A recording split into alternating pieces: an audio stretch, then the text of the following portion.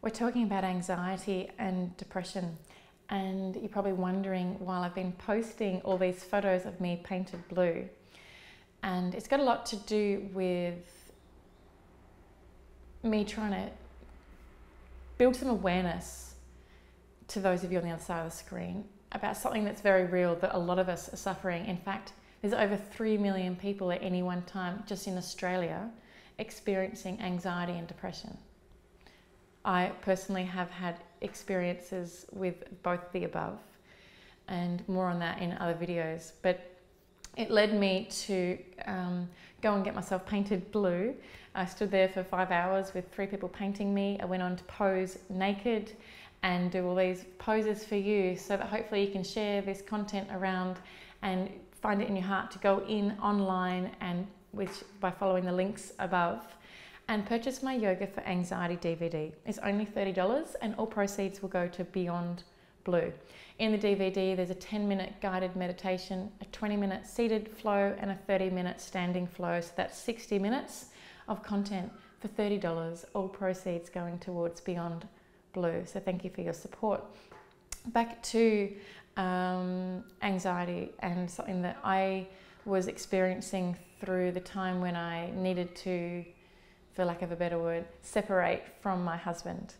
It was over 12 months ago now when things became quite unhealthy. I suppose they were maybe for the lead up in the 12 to 18 months before I left. And I had 2 very young children, and it was a very challenging time for me. But I have one thing to thank, and this is why I'm going to preach the word of yoga for the rest of my life, because if it wasn't for yoga, I don't know where I would be. I've often made jokes that I'd probably be a raging alcoholic in a hole somewhere. But you know what? I had children. And I had to show up for them. I also had a whole community of yogis, and I mean like hundreds of people. We get between 400 to 500 people through our doors every week here at Bedina on the Sunshine Coast. And I was teaching majority of those classes. So I certainly was going to come to class and share what was going on in my life. One is that I didn't want to have a breakdown, and if someone asked me how I was. And 2 was because it wasn't about me. You know, when my yogis are coming in to practice yoga, they're coming in to heal themselves and transforming their mats. They don't want to know that their yoga teacher's suffering, and I didn't want anyone to know. So I would literally be wiping tears away as I was opening the door and greeting new clients into the studio. And I don't know, it was just being on my mat or off my mat, whether I was teaching and so facilitating yoga or practicing. Yeah, so whether doing or being yoga, and you can do and be yoga and that can interchange. But yoga in my life helped me through that very dark period. So I'm most grateful for yoga.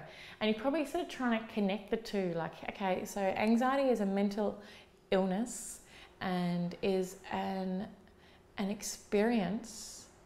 So how is yoga, something that you do physically on your mat, helping anxiety? Well, it helps because what you do in your yoga practice on your mat, you do outside in your life, so and vice versa. So while you're practicing yoga, you're able to look at the way you show up, the way you experience the practice of the poses, the way you respond to challenging poses is how you respond to challenging life situations. Our breath, simply the breath. When we can start to regulate the breath, we can start to regulate the mind. A lot of us that experience anxiety are shallow breathers. We're turning in here and we're holding everything in. So yoga will help us open up. We do poses that are shoulder and chest openers. We talk about the flowing breath in through the nose and out the nose, expanding into the belly. Okay, and even more so, we look and observe our mind. Okay, the mind is such a powerful tool because we know that our innermost thoughts become our outermost reality. So it's not like we just all of a sudden don't feel anger and sadness like I was certainly feeling, guilt, another one. We still feel those emotions. Okay, but yoga teaches us to see it, feel it wherever it comes into the body, and to just sit with it. I'm feeling angry. Okay, I'm feeling it in my shoulder. Yeah, I'm really angry. Now I'm going to choose in that moment to feed it. I'm angry about this and this person let me down and today's traffic was shocking. I'm angry, angry, angry. See how it can build? Or we can go, there's an angry feeling and emotion. I'm sitting with it and then I'm going to let it go. Because I have the ability mindfully to choose what thoughts I let in. I'm not going to think about the traffic and the people that have upset me today. Yeah, the phone call that I just got off before class, me running late to class. I'm not going to dwell on that.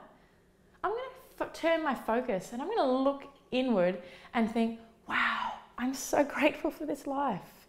Look at me. Look, I have arms and fingers and legs and hair and eyes and mouth and my heart is beating. I'm breathing. And we can start to focus on all the positive and beautiful things in our life and start to transform.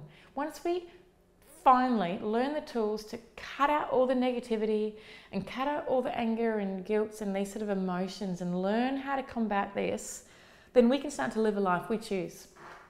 So therefore, you might choose contentment, joy, and love. And you do that when you notice the thoughts that you're having and you start to steer them. So you're observing, you're choosing how to be, how to show up. So when you wake up in the morning, ding, choose. Do I want to think, oh, I've had a really bad night's sleep. I've been up to the children all night. I'm hungry. Oh no, I've got to cook breakfast. See what happens? Physiologically, we turn in and we can just feed that and feed that. Or do we want to think, it's a brand new day. I wonder what is going to happen to me. Anything is possible today. Whatever I am putting out there, I am bringing in. I'm going to find a car park. I'm going to go and do yoga. I'm going to eat really well because my body is my temple, and when I'm feeding it healthy, nutritious fuel, I'm feeling good. I'm going to smile today. I'm going to smile. I'm going to chat to my barista. I'm going to chat to the person at the supermarket. When I'm filling up my car, I'm going to say hello to the person next to me. And do you know what's going to happen? You're going to spread that word. You're going to spread the positivity around. And that person that's receiving your smiling, it becomes contagious and we can spread it on. So people constantly ask me, how did you do it? You were going through a separation. They'd look at me and think, aren't you sad? Like, you seem so happy and you seem so content. You're so strong. I don't know how you're so strong. It's because I chose to be strong. Not for just for my community and for my children and my friends and my staff that are working with me. I chose to be strong. I chose to turn up and be happy because I didn't want to waste weeks and months of my life being miserable and thinking, poor me. And now I look back and I think, it wasn't a poor me situation. That was a situation that has led me to this place now. I was probably stuck in a lot of my ways in that marriage, and I'm sure I was 50% responsible for what happened and how we ended up separating. I can take ownership of that. And it's taught me so much more. It's taught me, number one, is to love myself.